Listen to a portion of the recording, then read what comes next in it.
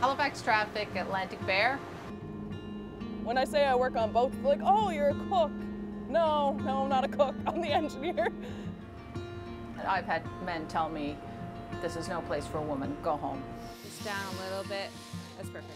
I think it being a male-dominated industry makes women a little weary to apply.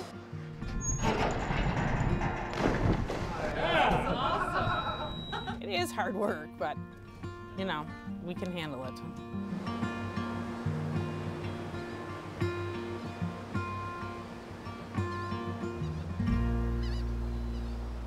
Welcome to Land and Sea. I'm Tom Murphy. For centuries, maritimers have made their living on the sea. And for much of that time, those working on the water were all men. In fact, some sailors considered it bad luck to even allow a woman on board a vessel. But while it is still very much a male-dominated industry, women have been slowly breaking down the barriers that for years kept them on land. As dawn slowly breaks, the crew of the tugboat the Atlantic Bear prepare for a busy day working Halifax Harbor. While the crew hauls the lines, down below the engines roar to life. First stop, getting an oil tanker called the East Coast off the docks on the Dartmouth side of the harbor. Atlantic Bear, East Coast, Channel 7. East Coast, Atlantic Bear, you're loud and clear. Good morning, Dan. Hi, Andrea. Good morning. Andrea McDonald is the tug's captain. We've got one at each end of the ship so that we can pull the ship out like pretty much parallel or turn it as necessary, and whatever the pilot wants us to do. But basically we're going to haul her off the dock. Ships do really well going forward and backwards, but they don't go sideways very well. So that's what we're for. They need us for that. Bear back easy. Bear back easy. Okay, so now we are pulling him off. Even though McDonald grew up in a fishing community, she started her career in the insurance industry. Back then, women working at sea wasn't really a viable option. This was a love that I had as a teenager, and I didn't realize that this is the path I should be going down. And back then, nobody ever said, hey, go work on a tugboat. That would have been unheard of in my family, even though I grew up on boats. Finally, in 2000, after spending a few weeks crewing a friend's schooner, McDonald decided to follow her heart. Finding a job was one thing, finding acceptance in a man's world was quite another. There were no other women on board in any capacity anywhere within the company that I first worked for. And there were challenges for sure. Some of the men were not so welcoming. They were not accepting of a woman being on board. I've had some times in my career where it was pretty bad, and there have been times I really did think about just packing it in and saying, that's it, I'm going back to insurance, or I'm going to just go do something else. But you know what? Every job has challenging times. McDonald will be the first to tell you times have changed. There are more women working at sea now. In fact, a couple of years ago, she captained the first all-female tugboat crew in Halifax Harbor. All right, we're ready for the phone, girl. Coming at ya. Kelsey McLean is the tug's chief engineer. My job as an engineer is to fix everything that breaks. If we have a problem with main engines or propulsion systems or a piece of critical equipment, my job is to get it back online as fast as possible, figure out why it did what it did, prevent it from happening ever again, and keep everything going. Even with attitudes about women at sea changing, Kelsey knew she was entering a field still dominated by men. It doesn't bug me at all. It actually gives me a little bit more of a challenge. Once I started working here and working on the engine room, being a female and being small like I am, I basically had to prove myself. So I worked my butt off to get where I am now, and all the guys around here respect me for that. Respected and accepted at work, Kelsey still encounters gender bias when she tells people about her job. When I say I work on boats, they're like, oh, you're a cook.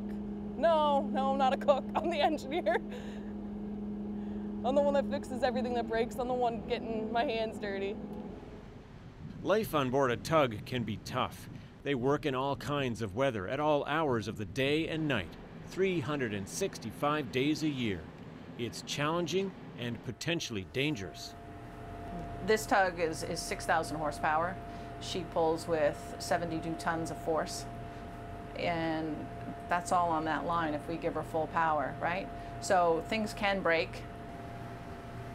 It's a job that is also physically demanding, especially for deckhands like Jocelyn Smith and Anita Duguay. My theory is just as long as the job gets done, like I might not be as strong as someone standing next to me, but if I can get it done a different way, that's all that really matters. And I mean, there are some guys that I'm stronger than, but there are some guys that are stronger than me, so it doesn't really matter as long as you get it done at the end of the day. This is a busy day in the harbor. NATO warships here on exercises join the container ships, cruise lines, and tankers calling at port. Bear, square up, stand by the back. Bear, square up, stand by the back. Do I have room to square up, you guys? Square up? No. Bear, you ready to back? Yep, I can back. Bear, back a third. Bear back a third. Somebody want to have a quick little just jaunt out onto the deck, please, and make sure that I can nose up on this thing without wrecking their rails? This is a real tight little space. Every day, every ship brings a new challenge. Okay. Everyone has to pull their weight to get the job done. Let me know when I'm getting close. Getting closer and closer. You're probably Okay. going an angle. Okay. Even though these women made history when they first worked together, the reality is women are still grossly underrepresented in the industry. And while choosing a life at sea may still be a bit daunting for some women, for this crew, it was the right choice. Come back down. Most days, I absolutely love it. Something new every day. I like figuring out problems. I love working with my hands. I don't mind getting dirty. That's half the fun of the job. And just living on board, not having to drive to work every day. You just roll out of the bunk and go get your coffee and go, huh? Yeah, hello, good morning. I'm at work. I don't really think of myself as one woman amongst a bunch of guys. I just kind of think of us all, you know, part of the crew getting the job done. Attitudes towards women on board are changing. This is a fantastic job. You know, like we have great work-life balance, we earn a good salary, we have an awful lot of fun. We live on these boats. The people that we work with are like a second family to us, and I really like that. This is our home when we're not, you know, when we're not at home. Coming up. I think it would be a great Hollywood movie for somebody. It would be an incredible story. It really would. The remarkable woman who changed the law and attitudes, charting the course for future generations of women at sea.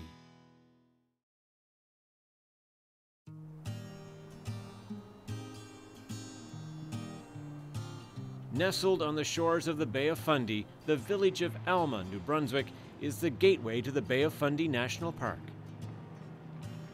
Down at the wharf, the local lobster fleet gets ready for another season.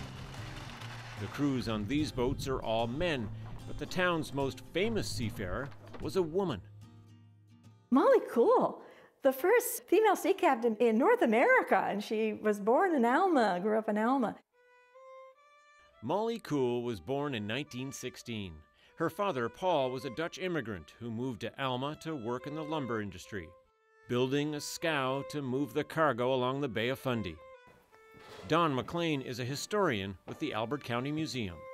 In those days, the mode of transportation was by water, and lumbering was very important. In the wintertime, the men would go to the winter logging camps, and then in the spring there'd be the drive and so on. And so there's a lot of shipping of lumber.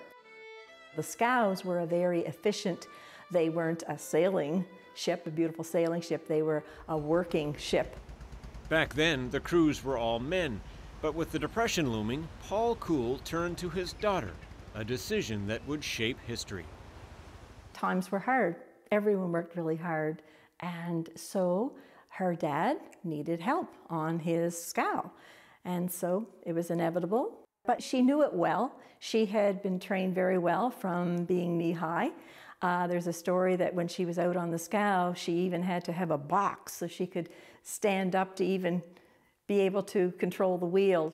She knew how to do everything. She knew how to repair those engines. She knew how to, whatever needed to be done. In those days, a woman working the Bay of Fundy was a rarity. But in an interview with the CBC in 2000, Molly Cool said she felt she was accepted. I don't really know what they thought, but they all respected me, or at least I think they did. None of them were mean to me. There was no money for me to go to school. It was the only life I knew. I felt I was just as good as anybody else was at it.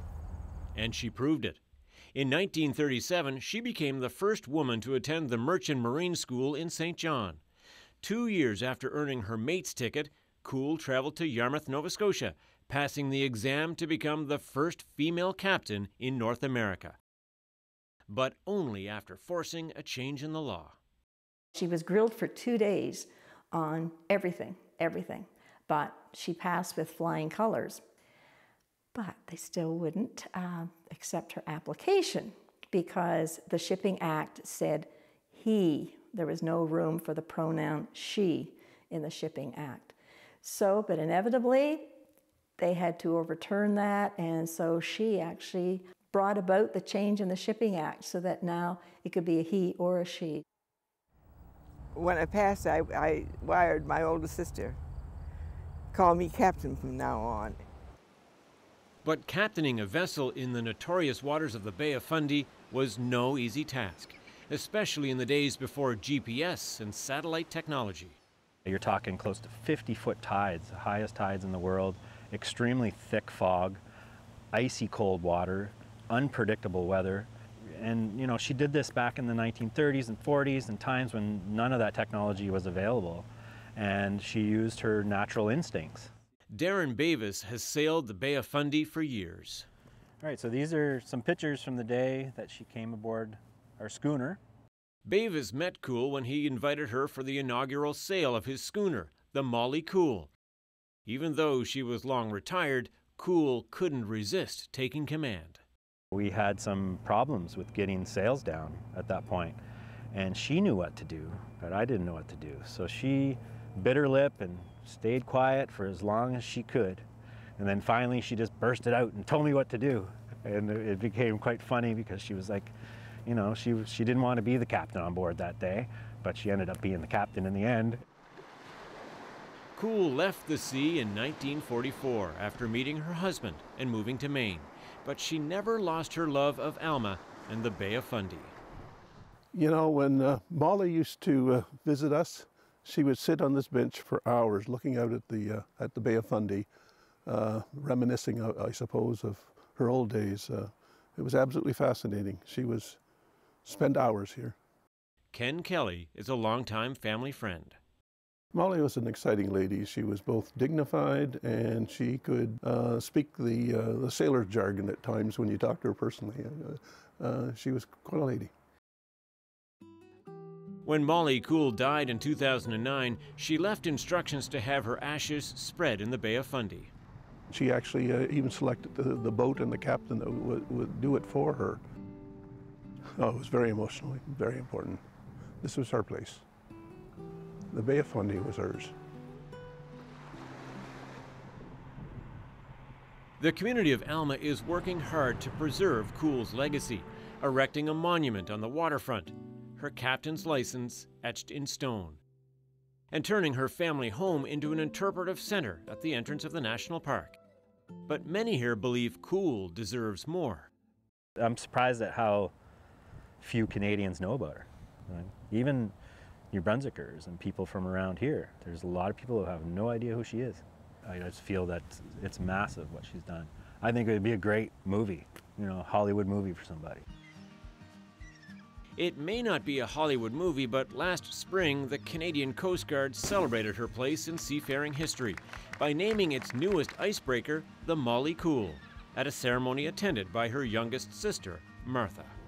I feel it's wonderful that it's an icebreaker that's being named after her, because when she was going to sea, she did everything.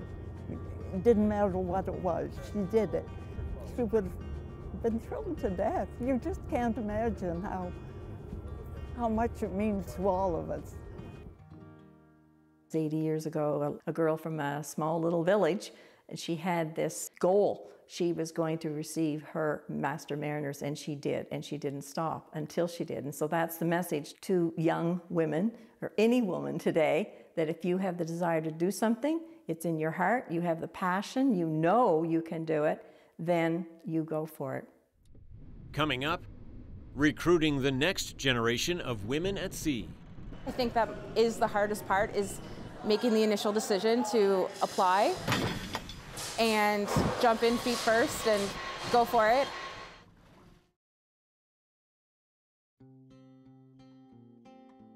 On a windy fall day on the Strait of Canso, the wharf at Port Hawkesbury is abuzz with activity.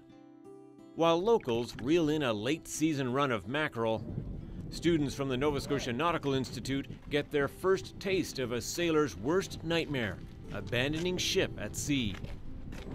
So normally, this is where we'd muster if we received the abandoned ship alarm, which would be 3 prolonged blasts. Darlene Sutherland is one of 3 women in the deckhand course, a lobster fisherman, the only one with experience at sea. A lot of, I'll say the older guys didn't like women being on the boat, superstitions, didn't think they could do the work, etc. But it's not all that hard. Like, it is hard work, but, we can handle it. Okay, so we're going to board the craft one at a time. In this disaster exercise, Sutherland and her classmates are about to learn what it's like to be thrown 40 feet into the sea in a free-fall lifeboat. Right, everybody's aboard. We're going to check their seatbelts and go through the launching procedures. The students strap in looking a bit like astronauts about to blast off into space. Are we clear to launch? Roger, think so, you're clear to go. Okay, cross your arms, head back in the seat, stay loose in your seat. Here we go.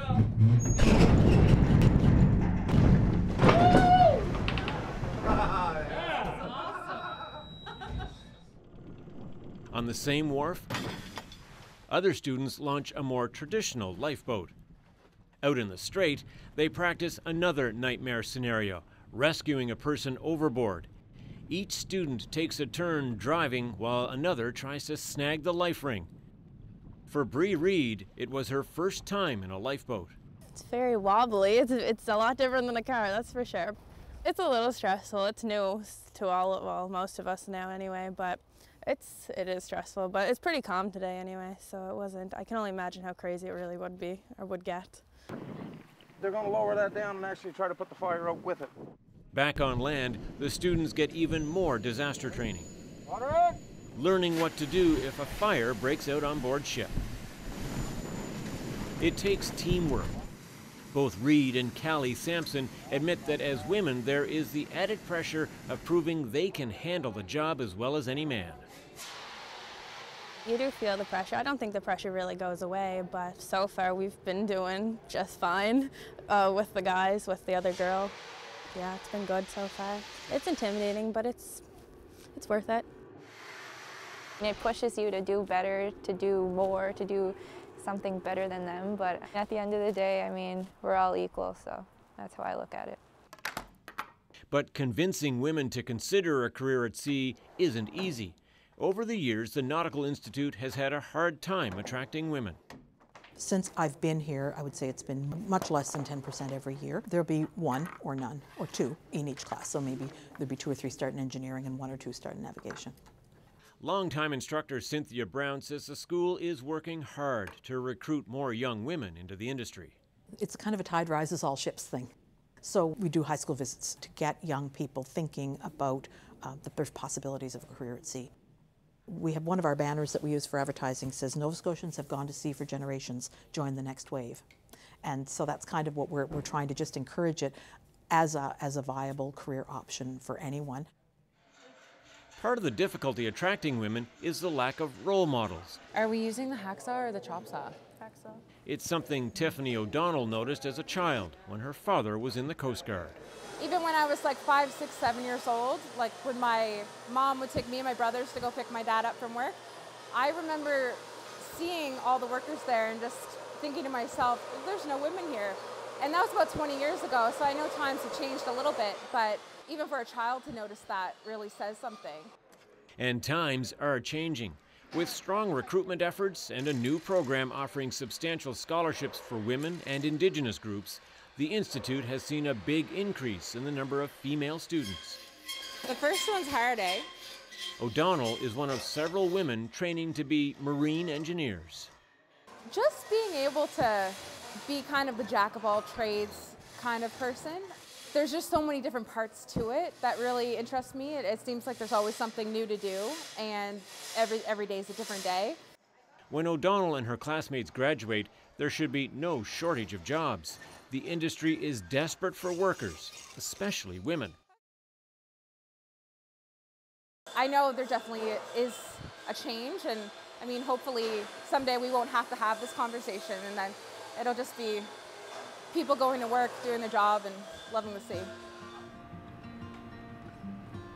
Halifax traffic, Atlantic Bear. Great, this is Halifax traffic up.